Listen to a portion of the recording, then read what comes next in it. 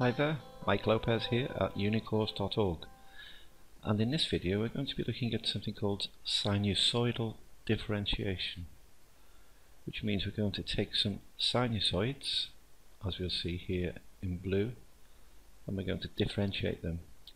And differentiation essentially just means find the slope at various points and plot those slopes on a new graph. And so we're going to start with typically a sine wave and show you how to differentiate it graphically and arrive at what we see here. Seems to be a cosine wave.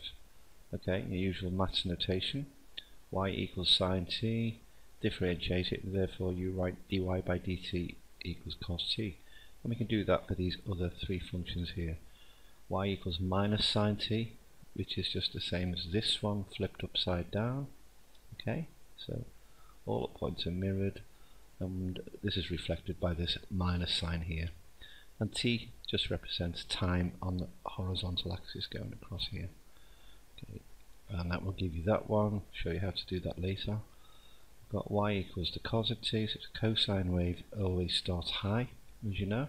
When you go on your calculator and type in the cos of 0, it will always give you a value of 1.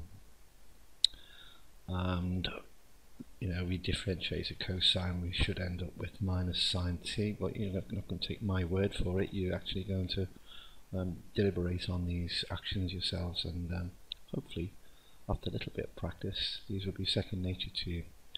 We'll also look at an inverted cos, and we should end up with this sine wave here.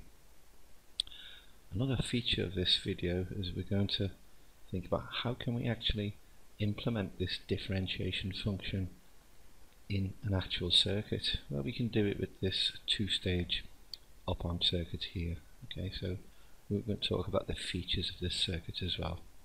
Well, the first thing we'd like to do is have a look at the mechanics of differentiation, so let's get on and do that.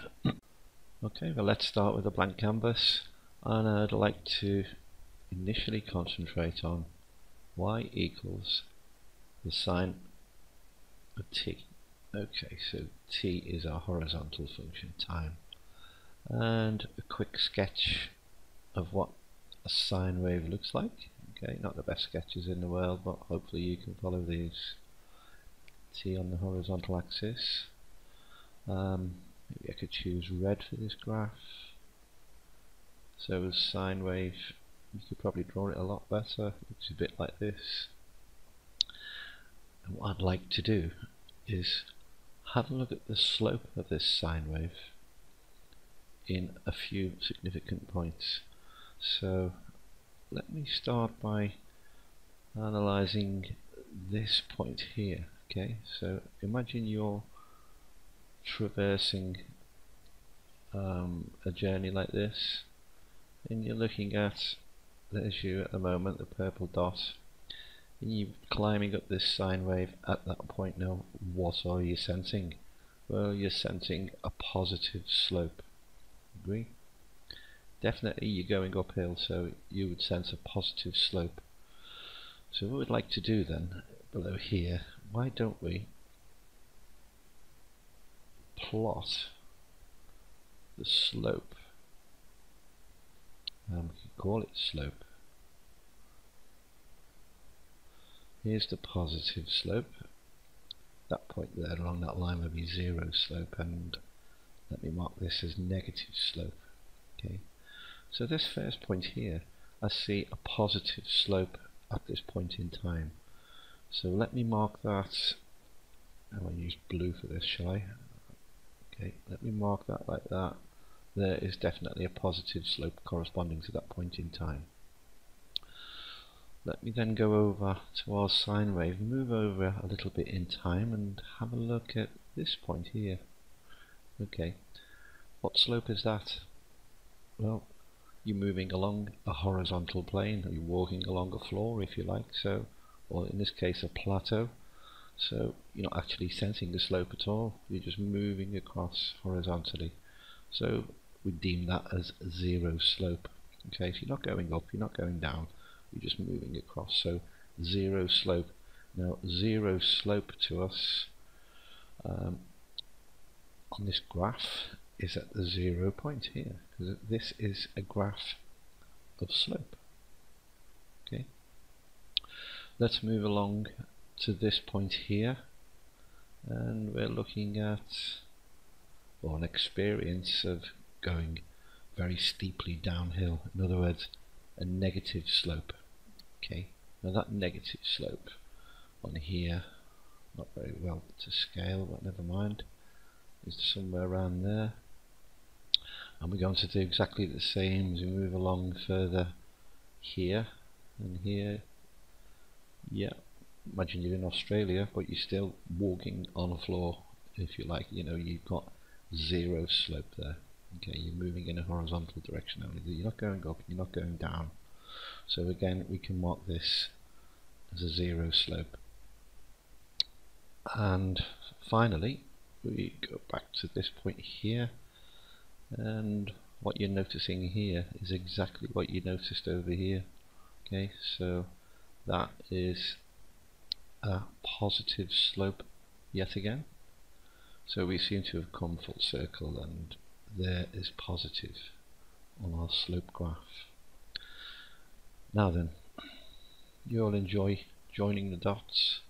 Why don't we do that in green? This is not going to look the most artistic wave, but what I'd like to do is draw it in as best I can,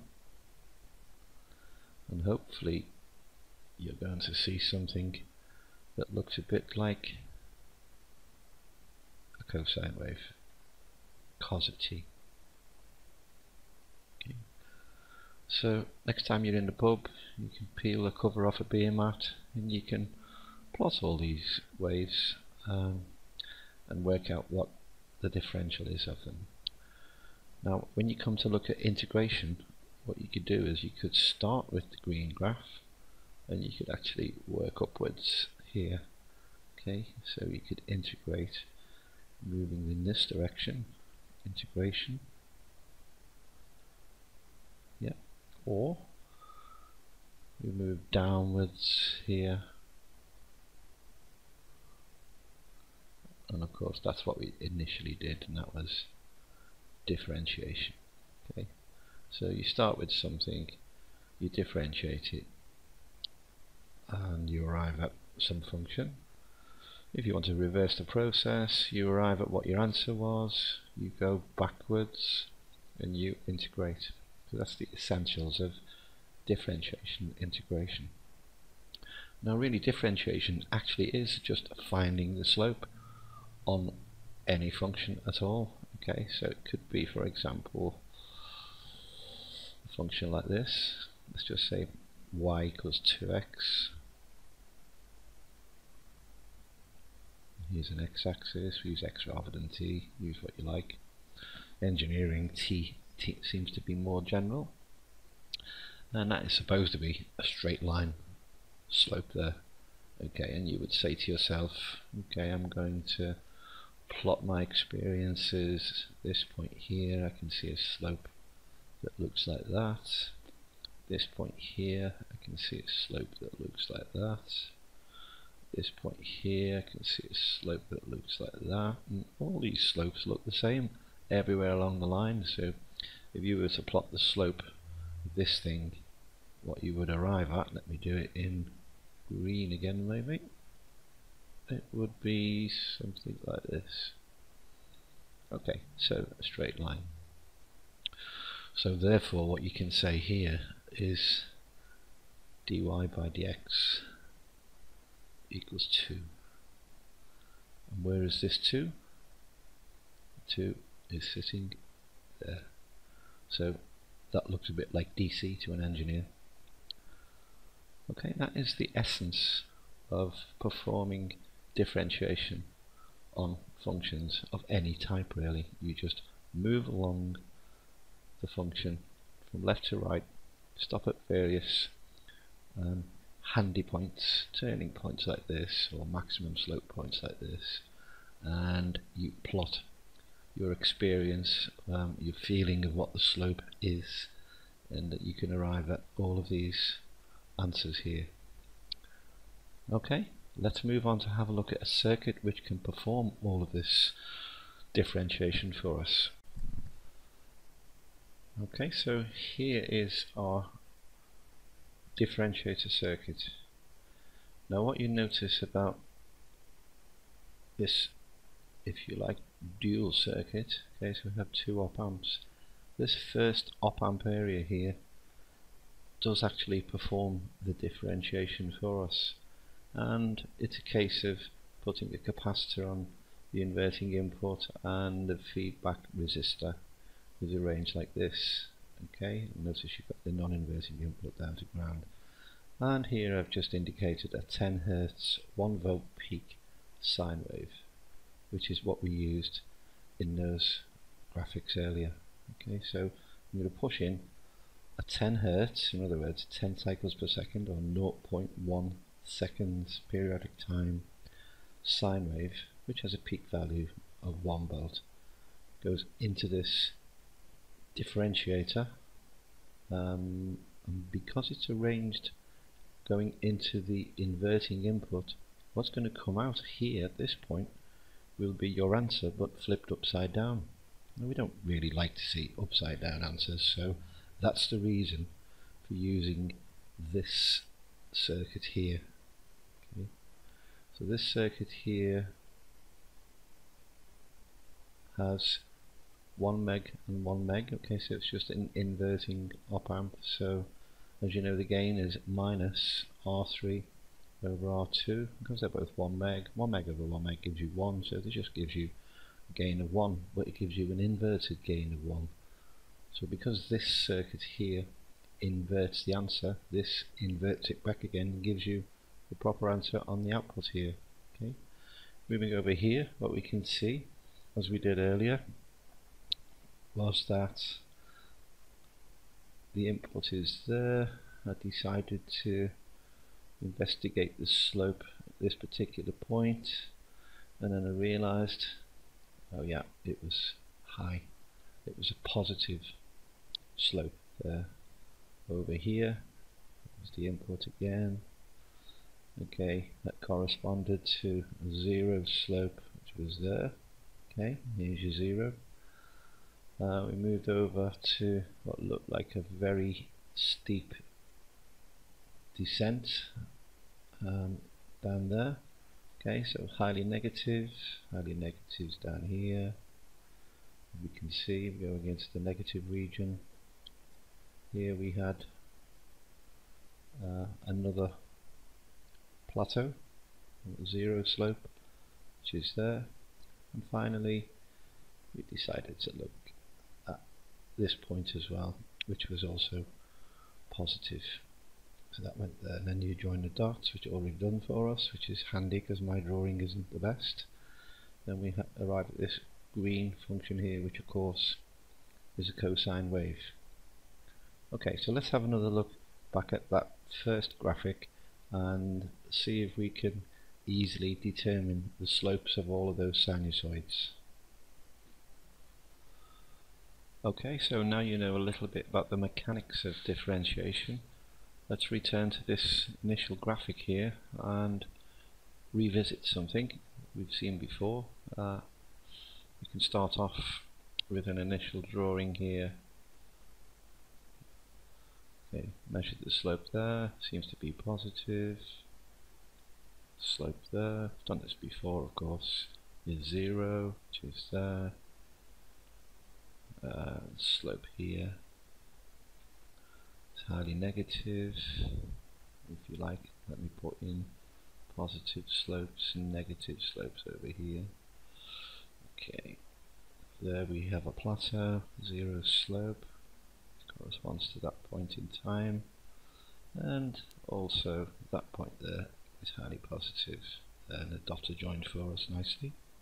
Okay, we see that we start with y equals the sine of t, we differentiate, and we get a waveform that looks like the cos of t. And we can proceed for any input we want really, so let's have a look at an inverted sine wave. Okay, so we're going to push this signal into a differentiator function, or a circuit if you want. Okay, we differentiate this minus sine t. Okay, and proposing that's what comes out. Let's have a look and see if that's the case. Again, all we need to do, measure the slope at a few points. Here we've got a highly negative slope. There it is. Here we have a zero slope, which is there.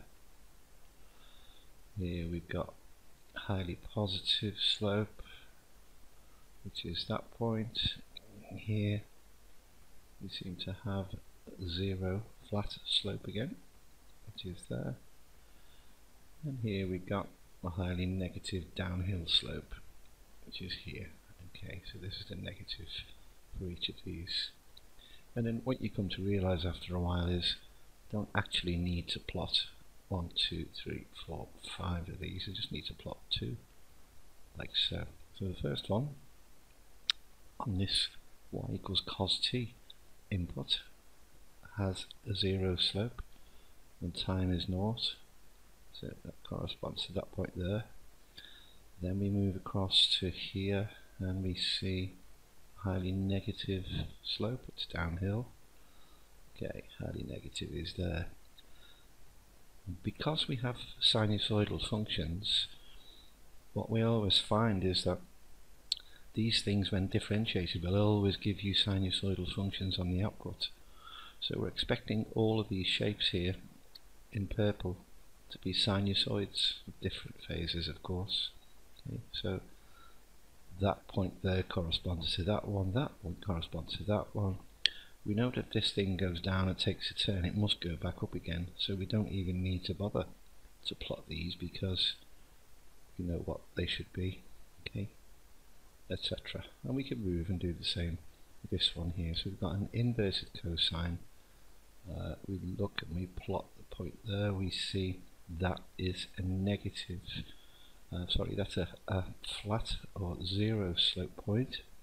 Okay, so zero slope there, move across to here, that one's highly positive, it goes there, and then we project onwards and we realize this thing's gone up, it must go back down again, so it must yield a sine wave on the output. And that is basically the essence of sinusoidal differentiation. Thank you, this has been Mike Lopez, and see you again in the next video.